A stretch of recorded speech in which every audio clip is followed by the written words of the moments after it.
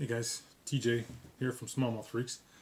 Wanted to do a quick video, 2019 recap on what we did most of our damage on this year for the bigger fish.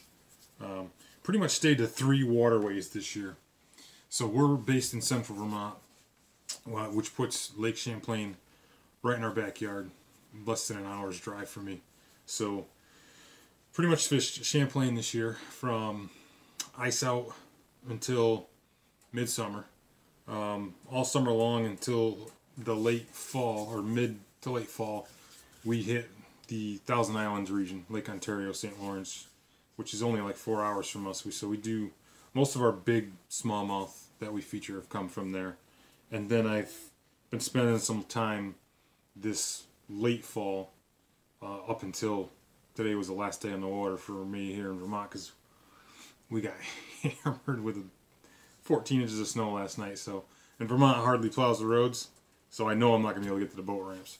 So we spent I spent some of the fall on a local pond here in mid central Vermont. It's not really small. It's 3,000 acres, but for a smaller lake, it's got a massive population of big smallies, big largemouth, and the place is phenomenal. My personal goal, like I said before, is to catch a state record smallie out of there, which I've come close.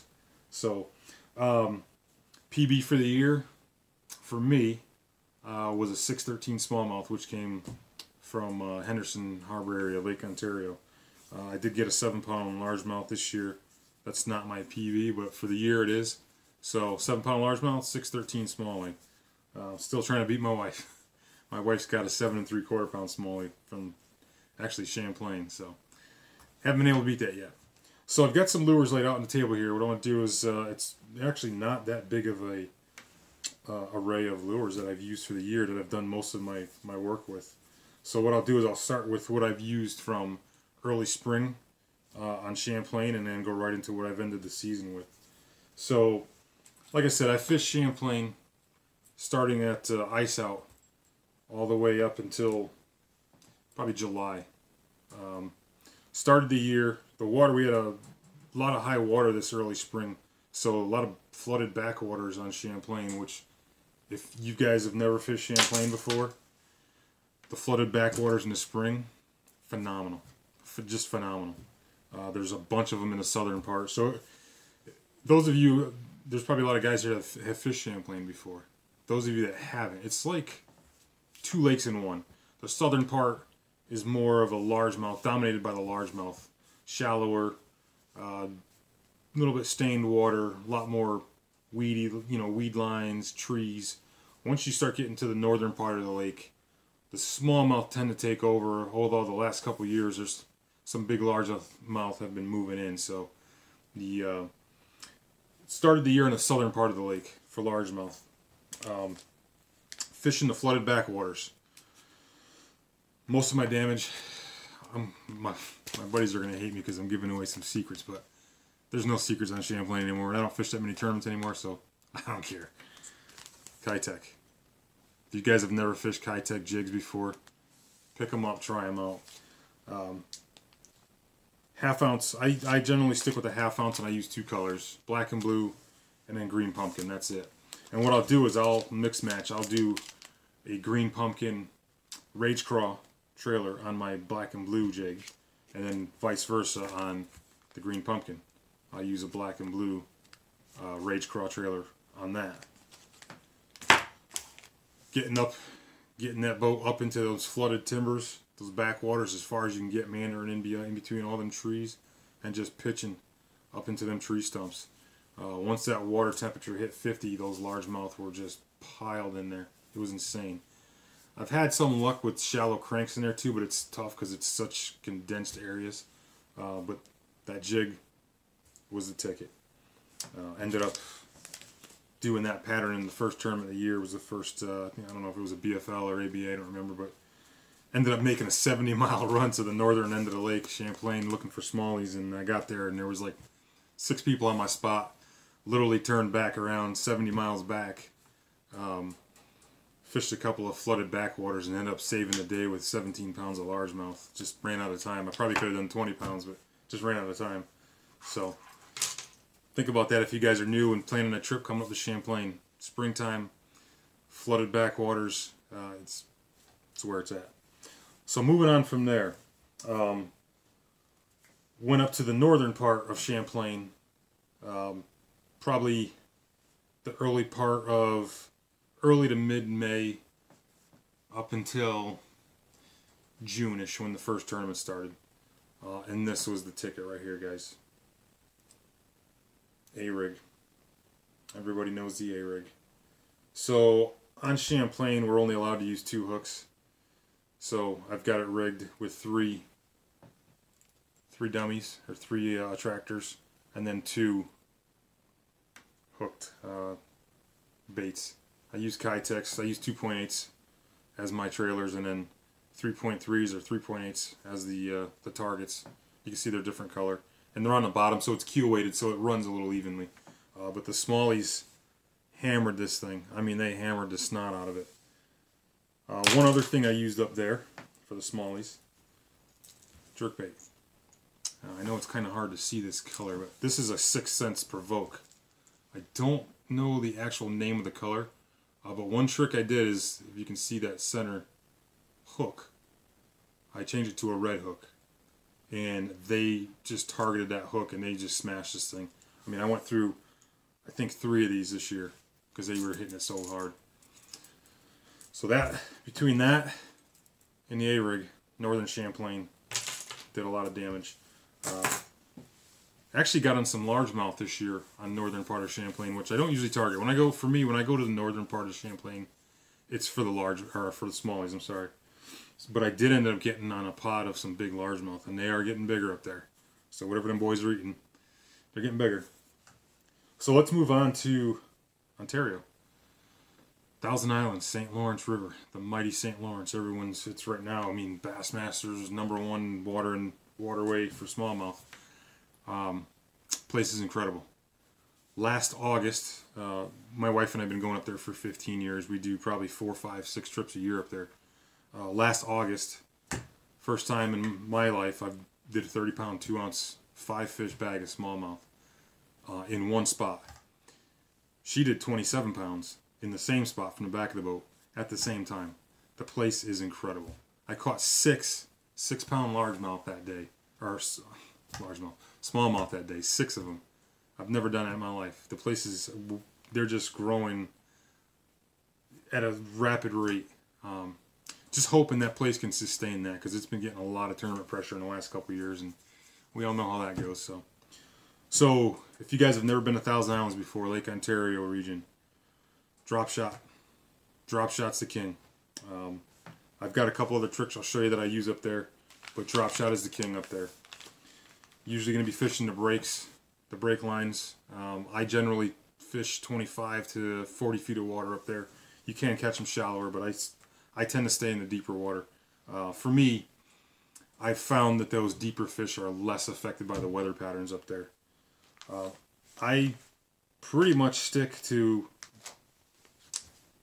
the new PowerBait, the Berkley MaxScent, which is the flatworm, and it's incredible. I've been using this for a couple of years since it came out. I use very few colors. This one here is a natural shad color. It's kind of hard to see it, but it's like a brownish. To me, it almost imitates a goby. I use black, straight black, and Berkley Gulp leeches, black. Pretty much stick to those 3 baits. I have a few other colors that I use, but I'm going to keep those to a secret for now. But that's really all I do. 3/8, I generally use 3/8 drop weight, 3/8 to 1/2 ounce. I usually don't go any less than a foot. 12-inch leader on my drop shot. 12 to 14-inch seems to be the best for the river up there. I found this about the same on the lake. There are areas where you can go with a heavier weight, no doubt, 5/8, 3/4 ounce weight. But I come up with a couple other tricks for that. So, drop shot rules up there. I go up there, I have 3 or 4 drop shot rigs set up. One other thing I started experimenting with this year up there. Everyone's heard of the Tokyo Rig. There it is right there. Straight shank hook, 3/0. I got this trick actually from watching the guys on Wire to Fish, and I was like, that's a good idea. Tokyo Rig swim bait. I've got two 3/8 ounce tungstens on there, little clacking sound. So I started with this late fall. I didn't get a lot of time on it with it up there, but the Shimo Bay area. I figured I'll try this out in a little bit deeper water, something they haven't seen too much down there in the deep water. And I ended up whaling them. I mean, they just jumped on this thing. I used pretty much two colors. I used the Keitech IU, that's a 3.8 IU, and then I'll use the Sexy Shad, or yeah, it's a Sexy Shad color. But that was a trick. That thing was phenomenal. I'm throwing it on 17-pound line on a 7.6 medium heavy rod. I think it's 7.6 medium heavy rod. 17-pound fluorocarbon, just launching that thing, letting it hit the bottom, and just super slow rolling it. And the smallies, I didn't get a lot. I will say I did not get a lot of fish on this, but the ones I did were big. So not quantity, but quality. That thing was key. Another thing I experimented up there with this year, football head swim bait. Again, Keitech 3.3 Sexy Shad. It's a 3/8 ounce football head. I also used 1/2 ounce football head. Using that in between like 10 and 15 feet of water on the flats or on the humps, just launching it out, letting it hit the bottom, and just super slow rolling it. It's kind of a weird hit. They'll come up behind it and just you'll feel just a little tick, and just lean it back into them, and they chomp that thing. So, said 3/8 1/2 ounce football head, small swim bait. That's nothing new. Another one this is a standby for me. I mean, it's an old standby. I use this everywhere I go. This is the Keitech Easy Shiner, 4-inch Easy Shiner on a 1/4 inch swim bait head. Same deal.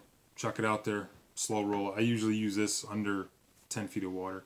You can use it in a deeper water too. It's just got a really slow sink rate. So in the cold water, this thing has been dynamite for me. Everyone's heard of the Screwhead.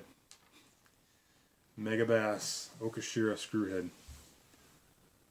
Made famous mostly by Chris Zaldane. But this thing is phenomenal. I just started experimenting with him this year. Didn't have much luck in the springtime with him. But late fall, I went back up to northern Champlain looking for some smallies. And this thing was key. Had a hard time getting them on the crank. Had a hard time getting them on a regular swim bait. Tied this thing on, and I don't know if it was just the vibration that it puts off or the water displacement, but they crunched that thing. And all I'm doing is I'm rigging it with a 2.8 Keitech. Actually, this is I'm sorry, that's a 2.8. That's a Bass Pro Shops brand swim bait, which is very similar to the Keitech, just a little bit tougher material. It's not as soft. Seems to last a little bit longer with the smallies. Let's see what else we got. So now we're going into the late fall. Swim bait fishing this year for me. I started picking up some bigger swim baits, watching Oliver Nye on Big Bass Streams and the Megabass Magdraft and Magslow and all that stuff. So I bought a bunch, rigged them up. The local lake that I've been fishing here in central Vermont has got a huge population of 5 to 7 inch perch, and it's loaded with trout. So I ended up getting 6-inch Magdraft in the trout pattern, rigging it up with a couple stinger hooks, and went out there. I only had 2 trips out with this thing, but literally the first cast, 6-pound smallie. Later that day, I ended up getting a 5, a 6, and a 7-pound largemouth in the same spot. Slow rolling this thing. So if you guys think that these things are big for up here in the Northeast, I'm going to go even bigger. I ordered a bunch more 7 and 8-inch ones. I'm going to try those out next year and experiment with them. And I'm looking forward to getting up to 2,000 Islands next year with these things for the smallies. I think the smallies will hammer these things. So give them a shot. Get out there and get a couple. They're not that expensive, and try them out. You'd be surprised. I'm addicted to it. I'm not going to lie. Once I caught a couple of fish on these things, I'm addicted to it. I can't stop. So I ended the season on our local lake here. I did a short little video a week back or so about it. Blade baits. Everyone knows blade baits, especially up here in the Northeast. Once that water temp hits the 50s, low 50s, 40s, down into the 30s, blade baits rule. You can't beat them. That's all I went out with. I did try the big swim bait, and I actually did get a largemouth on this thing at 40-degree water. I was kind of surprised, but blade baits rule. I use only a couple of brands. These are the Johnson Thin Fishers. I use 3 colors basically: the perch, the gold, and then silver, which I ran out of silver, so that's the 3. The other brand I like is these Bass Pro Shops, the XPS Bass Pro Shops ones. They've got a nice vibration to them, a little bit different shape, but a really nice vibration to them, and they're cheap. They're $4 a piece. I don't like spending a lot of money on blades because the lakes that I fish them in up here, you lose average 5 a trip, 5 to 10, because they're so rocky and so snaggy, the way we're fishing them in the areas we're fishing them. So I don't spend a lot on blade baits.